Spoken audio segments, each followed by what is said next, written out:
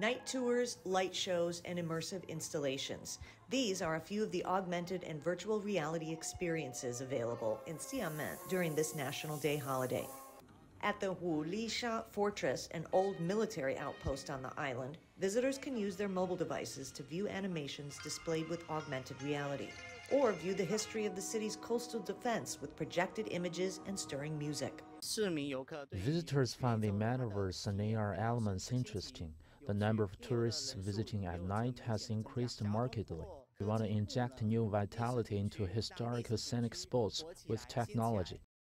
Elsewhere in the region, the ShanghaiEye Discovery Center, a science museum, uses holographic technology to make the buildings and cultural sites come alive.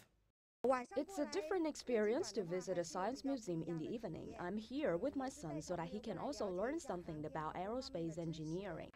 According to museum staff, the number of visitors has surged sharply amid the week-long holiday. China's annual National Day holiday runs from October 1st through 7th.